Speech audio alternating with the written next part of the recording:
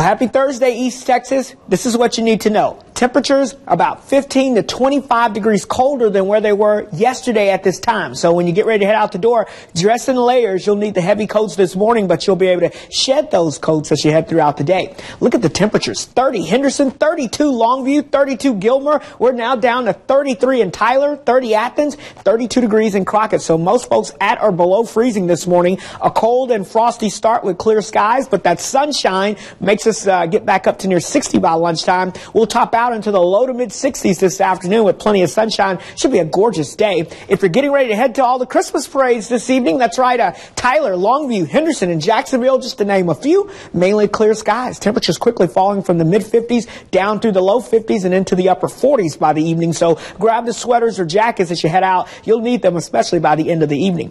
Friday, we'll see clouds on the increase back into the 60s, but here comes our next storm system moving well far to the south, throwing rain. This is what we call an overrunning pattern. Moisture riding up and over some cold air coming down, and it's going to be a cold, wet, raw, miserable weekend, especially on Saturday and even on the backside of that low pressure on Sunday. We may get a break Sunday afternoon, but then the upper low moves through on Monday, bringing more rain with it. A little closer inspection showing the clouds thickening up by Friday afternoon. Here come the scattered showers by Friday evening. Friday night into Saturday morning, we are in the rain, and it's here to stay a while. How much? Well, between Saturday and Tuesday morning, 1 to 3 inches on average. Some folks will likely see higher amounts than that. We'll fine-tune that as we get a little closer. Your first alert 7-day forecast, 60s the next few days. That cold front moves through. A cold, wet, raw, miserable weekend with rain.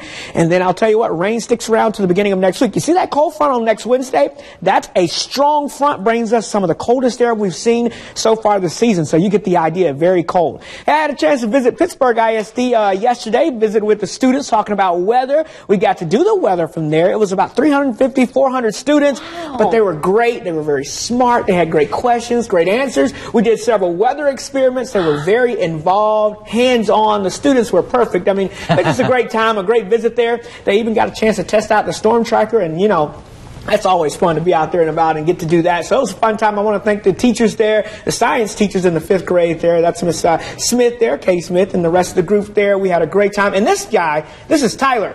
He loves tracking the storms overnight, and guess what? Future meteorologist. He may just be a future meteorologist / baseball star. So I tell you what, let's do both of those. So day job, night job. Exactly. It was a great time, but I want to thank them for allowing me to come on out there and visit. We had a great time. And, they are so cute. Yes. Sharing they did all a of your great weather job wisdom. with the weather with it too yesterday. So.